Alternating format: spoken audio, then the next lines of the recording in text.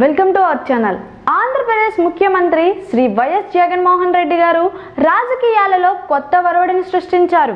రాజకీయాలలో విశ్వసనీయత అనేది చాలా కీలకం అంటూ పార్టీ పెట్టిన నాడు నుండి నేటి వరకు ఆ విశ్వసనీయతను వదిలిపెట్టకుండా రాజకీయాలలో కొనసాగుతూ వస్తున్నారు. రాజకీయాలలో ఎవరైనా కూడా ప్రజలకి ఒక హామీనిస్తే తల తాకట్టు పెట్టి అయినా కూడా ప్రజలకి ఇచ్చిన హామీల్ని నెరవేర్చాలి. ఇదే మాటకి కట్టుబడి నాడు తండ్రి చనిపోయిన తర్వాత తండ్రి మరణ వార్త విని రాష్ట్రంలో చాలా మంది చనిపోయారు. ఆ సమయంలో వారందరికీ ఓదార్పునిచ్చేందుకు ప్రతి గడపకి వస్తానని మాట ఇచ్చారు.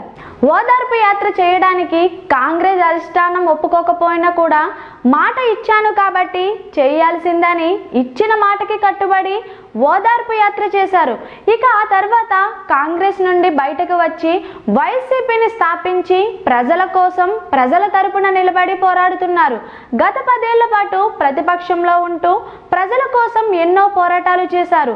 ఆ పోరాటాలకు మెచ్చి నేడు జగన్కి ఏపీ ప్రజలు భారీ మెజారిటీతో అధికారాన్ని కట్టబెట్టారు. ఇక అసలు విషయానికి వస్తే ఏపీ రాజకీయ చరిత్రలో వైసీపీ తిరుగులేని విజయాన్ని అందుకుంది. గత ప్రభుత్వం వైసీపీకి చెందిన 23 మంది ఎమ్మెల్యేలని అక్రమంగా కొనుగోలు చేశారు. అలాగే వారిలో ఏకంగా 4గురికి మంత్రి పదవులు కూడా ఇచ్చారు. దీనితో వైసీపీ గుర్తుపై గెలిచి టీడీపీలో చేరిన 23 మంది ఎమ్మెల్యేలను అనర్హులుగా ప్రకటించాలని వైసీపీ పెద్ద ఎత్తున డిమాండ్ చేసింది.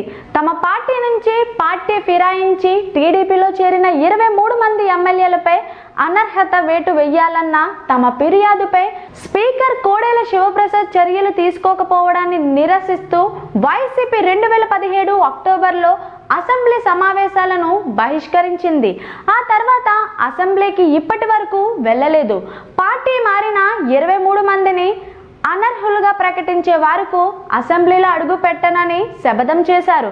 ఈ విషయాన్ని కాసేపు పక్కన పెడితే మన పక్క రాష్ట్రమైన తమిళనాడులో కూడా ఇటువంటి సంఘటనే జరిగింది.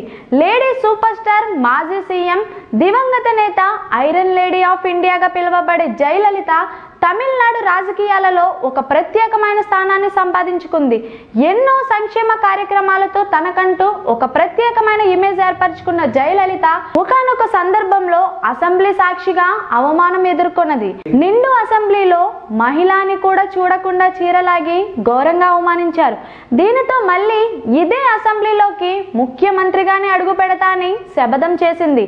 శపథం చేసినట్టుగానే జయలలిత తర్వాత జరిగిన ఎన్నికలలో గెలిచి అదే అసెంబ్లీలోకి ముఖ్యమంత్రిగా అడుగుపెట్టింది.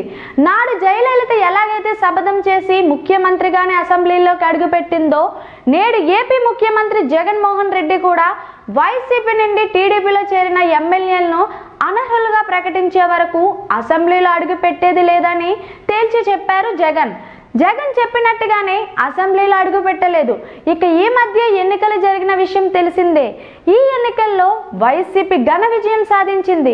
ఇక 4 రోజుల పాటు 17వ అసెంబ్లీ తొలి సమావేశాలు నిర్వహించనున్నారు. తొలి సమావేశాలు ఈ నెల 12న ప్రారంభం కానున్నాయి. దీనితో జగన్ కూడా 20 నెలల తర్వాత తొలిసారిగా సీఎం హోదాలో మళ్ళీ జగన్ అసెంబ్లీలో అడుగు పెట్టనున్నారు. చూస్తూనే ఉండండి మరిన్ని ఇంట్రెస్టింగ్ అప్డేట్స్ కోసం.